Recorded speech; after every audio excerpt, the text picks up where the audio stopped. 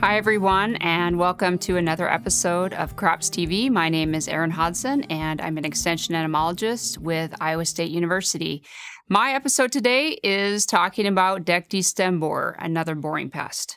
I would like to give a special acknowledgement to Brian McCornack at Kansas State. He helped provide some content, photos, and video that I'm sharing today. I have to be honest and say that I didn't know much about Dectes stem borer before 2023 when I started to hear about it in some of the western counties of the state. And so I relied on Brian and a few folks at the University of Nebraska to help me better understand how to identify this pest, learn more about its biology, how to successfully scout for adults and larvae, and then what are some management recommendations that I could make to farmers and crop consultants. Plus, I found out 3 fun facts about Dectes that I will share with you today. All right, we're going to take a step back and talk about longhorn beetles in general. It's a very large family of insects with over 35,000 species worldwide. As you can see by this fantastic photo, they're called longhorn beetles because the antennae are very long, usually as long or sometimes much longer than the entire length of their body. Also, for some longhorn beetles, they can have the antennal sockets low on the face. So normally you'd see the antennae coming out right above the eyes, but in some cases they look like they're coming between the eyes or even low on the face. Okay, here's our first fun fact. Longhorn beetles squeak if pinched or disturbed. And lots of insects make noise if you think about like cicadas, crickets, and other things. But longhorn beetles do it by rubbing the joint between the first and second pair of legs on the belly side or the ventral side. And it's just known as a stridulation. And to me, it sounds like a little baby pig is squeaking. And yes, it is adorable. I think you should give it a try if you see a longhorn beetle like on milkweed or if you see Dectes this summer. Longhorn beetle larvae are also fairly unique. If you think about a Japanese beetle or other white grubs, they're always in a C shape and they're really distinctive. Longhorn beetles are not that way. They're straight and almost accordion-like. And so the segments of the thorax and the abdomen are really distinct. They often have an enlarged and darkened head, but sometimes it looks like the mouth parts are being kind of sucked into the head, so it's retracted almost. Almost all of the longhorn beetles feed in wood or other plants as larvae, and so they have very well-developed mandibles for bringing food into the mouth. And because they live in plants, oftentimes their legs are reduced or even absent. Okay, getting more specific with Dectes stem borer, the adults from top to bottom, just the body, is around 3/8 to 3/4 inches. They belong to a subfamily known as flat-faced longhorn beetles. So if you're looking straight on, perhaps with a microscope or a hand lens, it kind of looks like their face is very flat compared to other longhorn beetles. They have a somewhat slender shape or an elongated body. I think the whole body looks like it's gray or covered in a little fuzz. Even their legs have fuzz on them. And as the common name would suggest, the family of flat-faced longhorn beetles, they have very long antennae. You'll notice here in this photo that they're banded, light and dark. That is a characteristic that can help you distinguish from other longhorn beetles. They have a very rectangular head, and if you notice, the head just looks like it attaches to that first pair of legs, that segment. There's no neck or any point of constriction. It just looks kind of like a broad triangle. And I think Dectes have relatively big thighs or big femurs through all 3 pairs of legs. They must be doing a lot of squats or something, I'm not sure, but they look pretty beefy compared to the rest of the leg. Okay, I don't think that you would mistake Dectes adults for other insects and field crops, especially in Iowa. Perhaps the only one that you might mistake it for is the ash gray blister beetle. Similar size, shape, and kind of a gray fuzzy coating all over the body. But there's 2 things that'll give it away. First of all, With Dectes, of course, you're going to see very long, light and dark banded antennae that extend past the body. And if you happen to listen to my Crops TV episode on blister beetles, you'll know that blister beetles have a pretty diagnostic constriction between the head and the first pair of legs. So it almost looks like they have a neck. So you'd be able to use these two characters to distinguish them because you could find them out and about around the same time in the growing season. I don't think that you would mistake Dectes larvae for anything else that you might see in soybean. Most of the caterpillars that we see are brightly colored green, maybe yellow or some other colors. Sometimes they have lots of spines and anywhere from 2 to 4 pairs of prolegs on the abdomen. Dectes larvae are about a ½ inch or maybe up to 5/8 inch in length when fully developed. The first instars start off light or white, and they turn dark yellow as they mature. They're very slender and have an elongate accordion shape. And like all longhorn beetles, they sort of have this enlarged, darkened head. And in the case of Dectes, the larvae are legless. Like all beetles, Dectes has a complete life cycle with 4 distinct life stages: egg, larva, pupa, and adult. And other big groups of insects that have this type of metamorphosis include moths and butterflies, flies, lacewings, and wasps. So this would be different than another common type of metamorphosis called simple, in which you have 3 distinct life stages: egg, nymph, adult. You would find this type of metamorphosis in grasshoppers, all the true bugs, aphids, and earwigs. Now, Dectes is going to have a typical 1 generation per year. So I think about their emergence or their phenology that we would see in the fields in this graphic right here. Most of the life stages you're not going to see unless you're picking apart stems, but the adults become active and are flying around to find food, mates, and places to lay eggs starting at the end of June.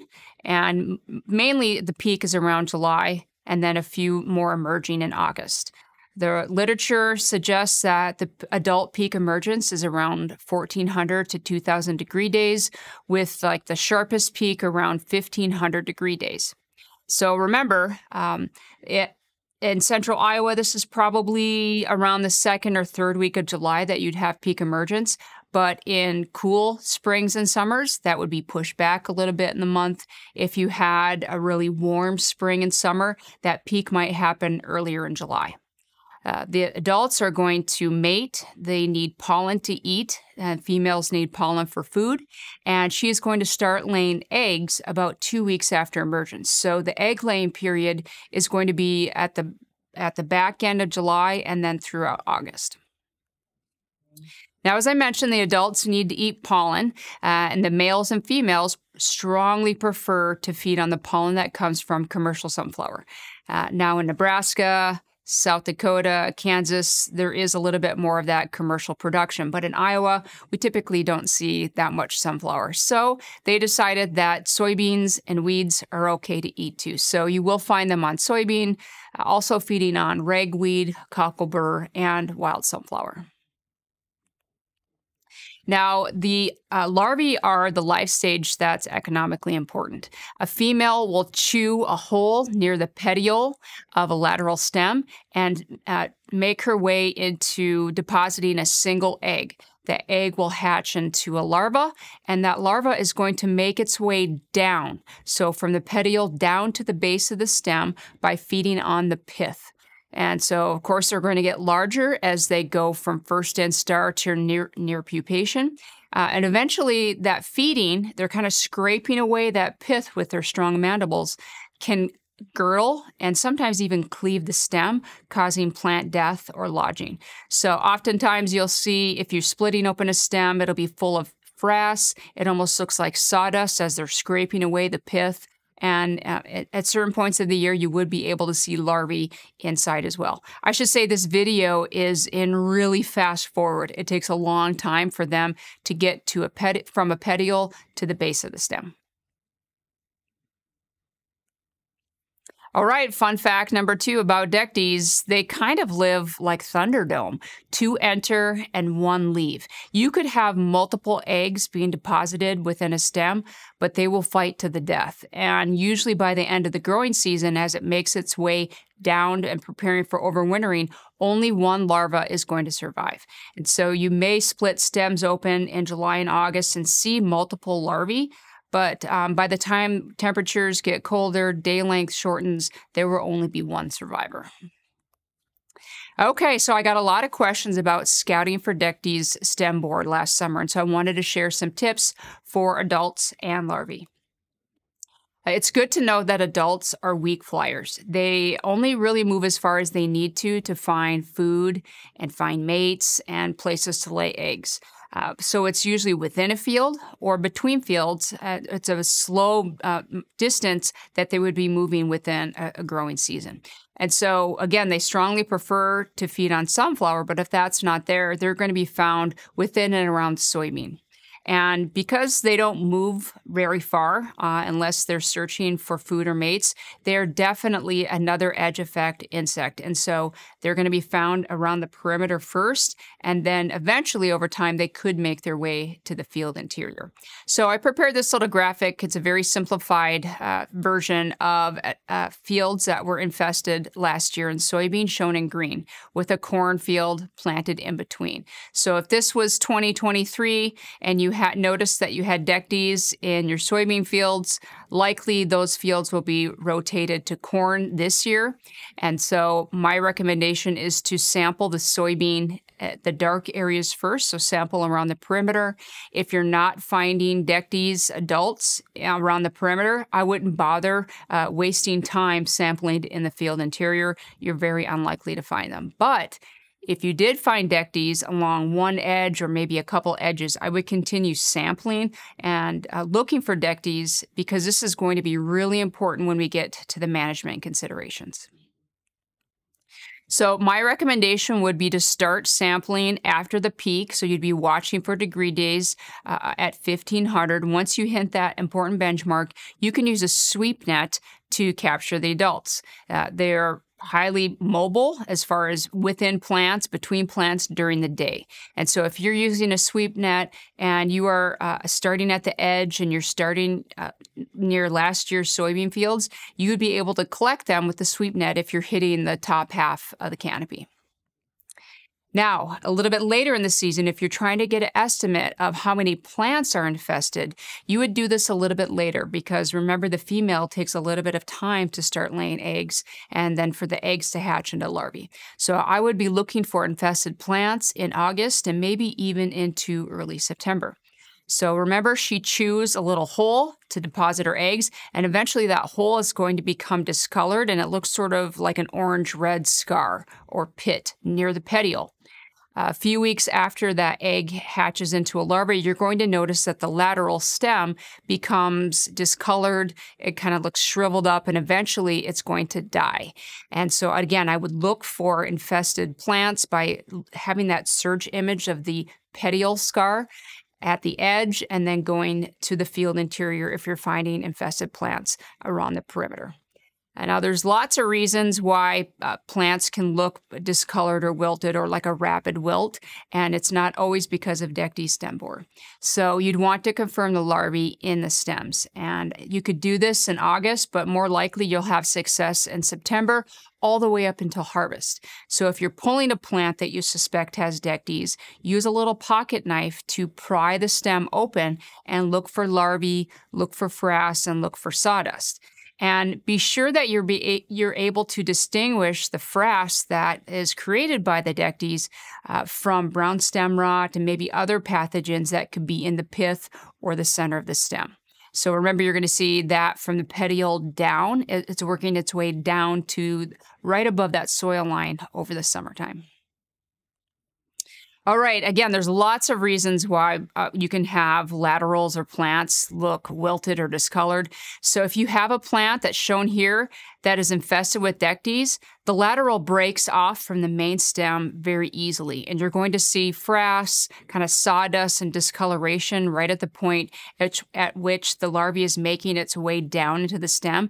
This is a really easy way to distinguish between maybe brown stem rot and other things, is that the laterals break off, and then if you split the stem open, you should see a larva or maybe a couple larvae inside the stem working its way down.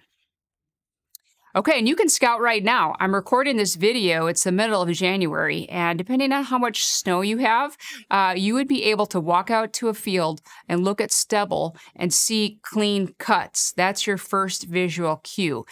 So instead of a rough cut made with mechanical injury caused by like a combine, Dectes is going to use their mandibles to make a clean cut, and you will always see a little frass plug, or it kind of looks like kind of dried up grass that's plugging the end of the stubble to help improve the likelihood of overwintering. So we did a presentation similar to this for ICM conference in December, and Brian brought up plants from an infested field in December, pulled them that, the day before, and we were able to successfully dissect those stems, and it was easy to see the frass and the larvae. So you could do this sampling method for confirmation all the way up until planting.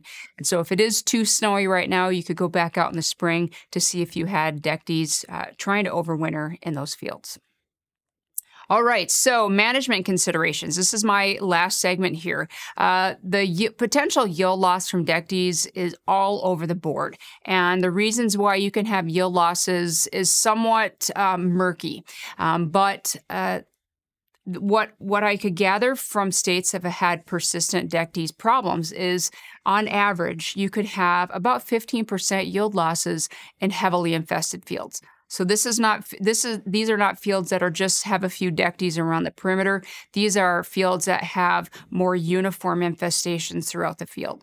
And the reasons why you could have a yield loss, you'd think that feeding in the pith would be a main reason, but it's really inconsistent. So generally, the yield losses come from plants that get cleaved, or they break off at the base and they drop to the ground, and combines don't pick up those pods or those beans, and that's where the yield loss comes from.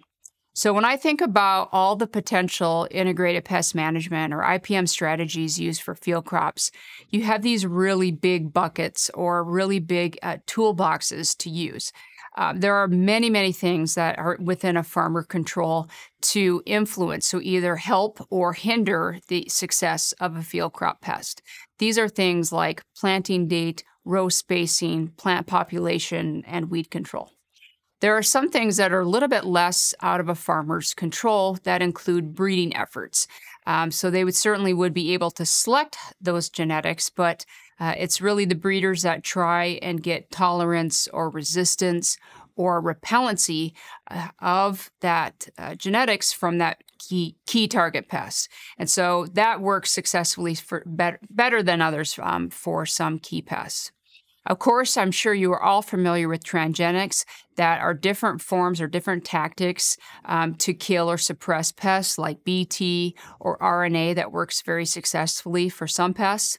And then there are certain situations where biological control with natural enemies does a really great job with predators, pathogens, and parasitoids. But generally, the first go-to tool that a farmer might use for field crop pests is chemical control in the form of insecticidal seed treatments, in-furrow applications, or foliar applications later on in the season. So I'm just going to review some of these big tactics or strategies when it comes to Dectes. So for cultural control, largely what folks are doing when they have very persistent populations of Dectes is incorporate fall tillage. And this is right after harvest, and they're making sure that they are burying the residue at least 3 inches deep. Now, burying this interrupts the success of Dectes that are trying to overwinter, and you can have a dramatic reduction in the spring populations or the summertime adult emergence when you do this fall tillage. You may or may not want to do fall tillage for other reasons on the farm, but for those that have had real problems, it does seem like fall tillage is an effective option. Most of the literature from southern states and states to the west of us talk about crop rotation. The more diverse a landscape is on a farm, the harder it is for Dectes to find suitable hosts to lay eggs. So, in some areas of the United States, they really do have a more diverse cropping system. But for Iowa, we have two, maybe three crops. And so this makes it really easy for a pest like Dectes to bounce around and find soybean from year to year because it's readily available. So I'm not sure about this tactic unless you were willing to incorporate some more diversity on the farm. Almost every extension and research article that I read in preparation for this talked about incorporating narrow row spacing of 7 to 15 inches. And it's not that the population or the canopy or anything affects the infestation rate from Dectes, but the narrow row spacing does help affected plants that are broken off at the base be held up by their neighboring plants with hopes that they can, if they've reached full seed set, they would be able to be picked up by a combine if they're held by some of their neighbors. And so this is where scouting really is important. If you're noticing maybe a part of the field, like an edge of the field is infested, or if you do have a uniform infestation, is to put those areas or those fields higher up in the queue. They get harvested first, and so you're minimizing the loss that comes with lodging and plants falling to the ground. And so that's a strategy that's used for a number of pathogens and insects, is to harvest those areas first and don't wait until November to get those plants out of the ground. I found some really inconsistent information about planting date, and so my recommendation at this time is to not change your planting date or your client's planting dates based on trying to confuse Dectes. I would plant when it's good to plant, you have vigorous growth, and hopefully it can outgrow Dectes and other field crop pests. Another important cultural control option is weed control within and around fields, and there's lots of reasons why we want to minimize weeds within fields, but to know that plants that we consider weeds that produce pollen are really attractive to not only Dectes, but corn rootworm, lots of other insects that like to eat pollen. So remember, this is the main food source for adults, and so if you can minimize that, it's going to lessen the attraction for them to move into a field and to lay eggs. I'm not sure how feasible this is for Iowa, maybe more applicable to states west of us where they use center pivot irrigation. But there's some nice research projects that show that the primary area of the field can be preserved if you're planting a trap crop with sunflower in the corners. So remember, that's their preferred host. And so if you can attract Dectes, and once you reach that peak adult emergence, is to cut it and bury the residue very deeply. And this minimizes the infestation rates in the primary part of those pivot fields. Again, I'm not sure if this is really feasible in Iowa. I don't see too many of these going on. But yeah, the thought about using a trap crop, maybe in a different way for Iowa, is something that I just haven't seen, but I'm certainly interested to explore. When it comes to soybean genetics, unfortunately, host plant resistance for Dectes does not exist. I know of a few research labs that are looking at transgenics, specifically RNAi, to reduce or suppress Dectes. And so far, it's looking pretty successful, but I don't think that we would see this transgenics commercially available for a number of years. Maybe a little bit more in a farmer's hands is a strong consideration while looking at seed catalogs, is to look at increased maturity groups so that you would have delayed flowering, delayed senescence, and this has been shown or proven effective for reducing the number of lodged plants in the field. So if that is an option for you, is to plant when it is good to plant, but just use an increased maturity group, it may help keep more plants standing at the end of the season. And I thought it was important to point out that Dectes larvae cannot cleave or cut stems that are greater than ½ an inch. And so this is something that comes from experience with agronomists and farmers, is to select soybean genetics that have larger stems. And there are some other ways that you can control, like how big a soybean stem might get.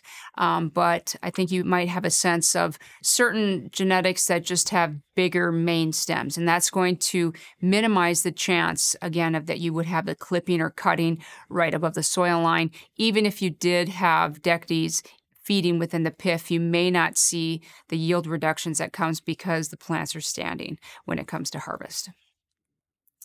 And then finally, chemical control considerations. I don't think it's hard to kill a Dectes stem borer adult. If you have a pyrethroid, which is probably the most common insecticide we're using in soybean, if you have droplets that make contact with Dectes, I think it's very likely to work. But they do have an extended adult emergence period. Remember, it could be 2 to 6 weeks that you're having new adults coming out. The peak is around 1,500 degree days, and so if you're able to track that locally on the farm, you'd want to target and a spray around that peak. Some have also found a big drop in number of infested plants if they use a second application 10 days after the peak. However, the return on investment is all over the place. And so my general recommendation is not to use an insecticide for adult control because it is very, you're on the fence of whether you're going to make a break even or even a profitable application, because infestations don't necessarily lead to yield losses. It is generally more that the plants are lodged and dropping on the ground.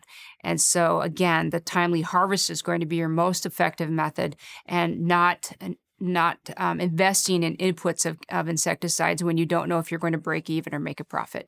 And of course, all of the insecticides that we prefer to use in soybean would not be systemic when applied as a foliar application, and so they're not going to contact or reduce the livelihood of the Dectes larvae. So that's not an effective strategy, and the adults is just a really hard thing to time and do a good job. So my last fun fact here is that yes, you can have Dectes stem borer and soybean gall midge in the same field in the same plant. Dectes makes its way down, and soybean gall midge, it really concentrates its feeding at the base of the plant. And so if you keep track with soybean gall midge over the last couple of years, we've increased the number of infested counties in Iowa last year. With the region here, the 7-state region, we have 164 counties confirmed, and about half of the counties in Iowa. And if you look at this area that's infested here in this map, you'll see it's a lot of overlap of where I would expect to find Dectes. And so you have a couple of boring pests feeding at the same time, again, sometimes in the same field. And so this really is causing management issues for both pests because they have similar problems that make it very difficult to control. So yes, it's another boring pest. And so I created this table here just to kind of compare and contrast. I think that soybean gall midge is probably native to North America, and we'll probably find that out in the next couple years. But yes, Dectes is native to North America. I would consider the adults of both species to be weak flyers. They move within and between fields, but their long-distance movement just isn't there. Both of the larvae feed inside the stems. Both of the larvae would overwinter in soybean fields. Dectes is overwintering in the stubble. Soybean gall midge is overwintering below the soil. Soybean gall midge has around 2 to 3 overlapping generations per year, while Dectes just has 1 generation. And I would consider both of these initially as perimeter edge pests problems. You can have both of these pests move into the field interior, but most likely you're going to see problems along the edge first. All right, so just some final takeaways here for Dectes stem borer management. Crop rotation is the key, although I don't know too many people that are doing continuous soybean or 2 or more years of soybean, but you definitely want to mix it up as much as possible and consider even further diversifying the crops on the farm or in the landscape to minimize the attractiveness and the ease of moving back and forth between soybean between growing seasons. I definitely recommend using narrow row spacing to prop up those infested plants so that they don't get missed with the combine by falling over and falling on the ground. I highly recommend scouting fields starting at the edges in late July and early September to help direct your harvest plan. And harvesting those infested areas or those fields first can really help minimize any yield losses that you might expect with Dectes. So again, I'd like to thank Brian McCornack for all his help with teaching me about Dectes. It's a new pest for me, and I really appreciate you watching this episode of Crops TV. Thank you.